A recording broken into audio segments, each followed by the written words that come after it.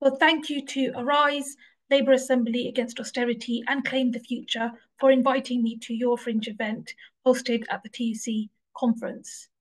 I want to begin by saying the government's plan for transport and investment and employment rights do offer opportunities. Kicking out the Tories from power after 14 years of brutal austerity is truly wonderful.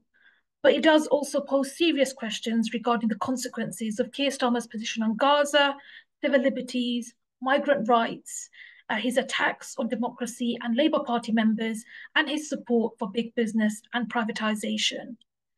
The return of Blairism has been disturbing. And what I mean by that is an ideological commitment to austerity whilst following the US in pursuing imperialism abroad and at home, pandering to the right-wing narratives on migration, civil liberties, Islamophobia, and social security.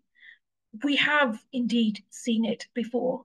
And likewise, the low turnout and vote share that Labour achieved, similar to 2019, is worrying.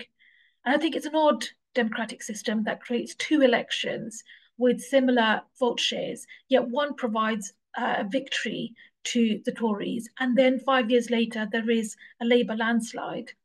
Obviously, for Labour, it is a welcome, desperately longed for chance to break with the political consensus that has plagued the UK for so long. But I do worry about where all those who just didn't vote turn to. And it's not just the far right rioting that we've seen here, but there is a rise in the far right all over Europe. What we are also seeing is that governments are cutting services and attacking working class communities while scapegoating migrants. All over, the political establishment are repeating the absurdity of one of the greatest political myths of modern times, that the way to defeat the bigoted far right is to pander to them. It has never worked. It is fundamentally wrong in principle, and it is fundamentally wrong in practice. Politicians are participating in perpetuating the lie that migrants are the problem and are whipping up anxiety and fear. And with this comes the other political myth that poverty and austerity are inevitable, the politics of scarcity, as it always does, given that they are two sides of the same coin. The consequences are very dangerous. Now, on the doorstep during the election this year, it was very, very clear. People are desperate for change, real change, material change, socialism. And there is no doubt that people were angry and are angry with the status quo.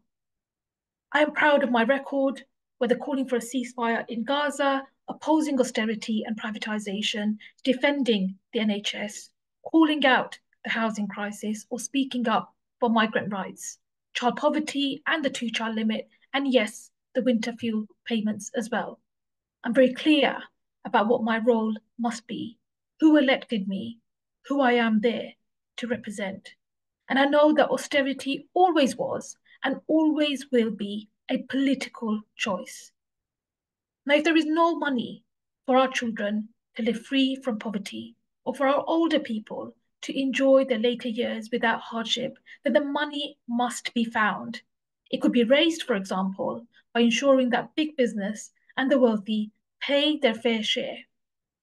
If the way our economy is run means that large-scale human suffering and wasted potential is unavoidable, then it is up to the government to change the way the economy is run.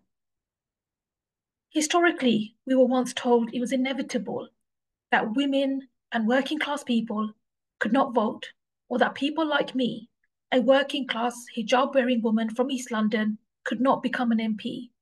But to quote the late Nelson Mandela, who struggled for social justice against racism and the far right, continues to serve and inspire us today.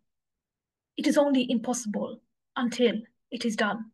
Solidarity.